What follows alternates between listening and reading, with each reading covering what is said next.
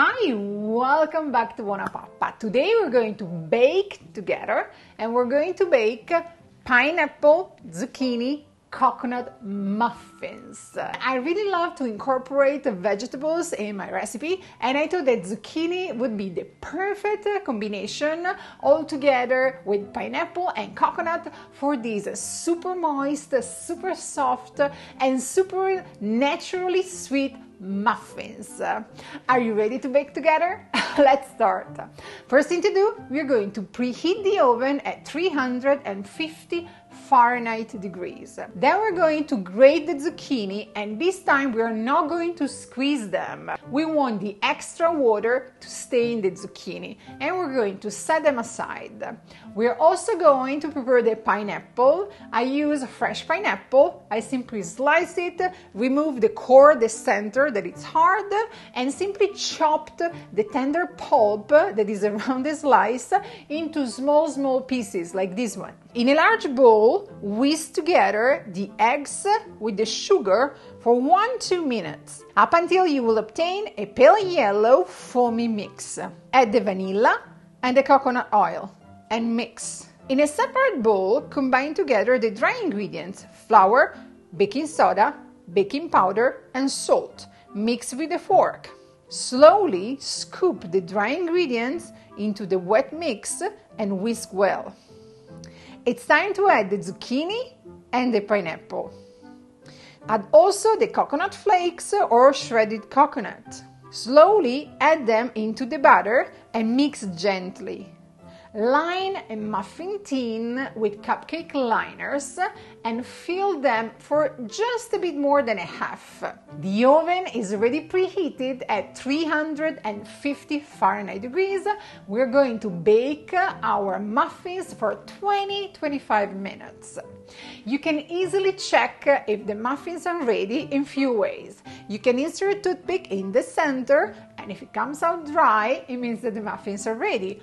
Or you can look at the top of the muffins. It should be nicely raised and kind of firm at touch.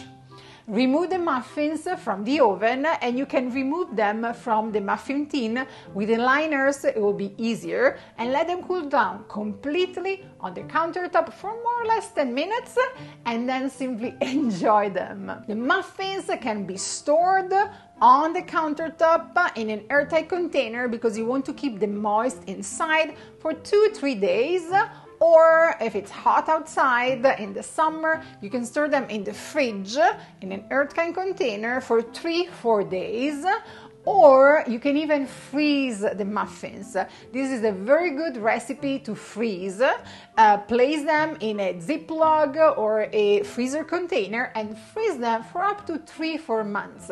To thaw the muffins, super easy. Take the container from the freezer, place it on the countertop, and let it thaw on the countertop naturally. And if you're using a Ziploc, keep the muffins inside the Ziploc. That's how the muffins will thaw and will keep them moist inside. Can I substitute coconut oil? Sometimes it's not easy to find coconut oil. You can substitute coconut oil with any other fat like butter or vegetable oil. I really like to use coconut oil for this recipe because basically it will boost the coconut shred flavor inside the recipe. Can I skip the eggs? Yes. If there are any egg allergy, you can substitute the 2 eggs with 1 medium ripe banana and either 1 tablespoon of chia seeds or 1 tablespoon of ground flax seeds. Can I make this recipe gluten-free? Yes, you can. I tried with the gluten-free mix of flours and it worked very well. Same quantities. Can I serve this recipe to my baby? Yes, you can. The muffins, they are naturally sweet, very soft, and very delicate. So you can simply break them in small pieces, place them in front of your baby, and he or she will be happy to enjoy them and grab them. Few tips if you're serving this recipe to your baby. You might want to substitute regular sugar with maple syrup, or you might want to skip totally the added sugar and instead of about half a cup of regular sugar, you might want to add half medium ripe banana for a natural as a natural sweetener. I really hope you will enjoy this recipe. This is a lovely one. If you're looking for more vegetables at breakfast recipes, check out this playlist either here or in the links here below. Remember to subscribe to BuonaPappa because you will receive every week or so a new recipe from me. And if you have any comment, please leave them in the area here below. I will do my best to reply as soon as I can. And for now, ciao, ciao, ciao!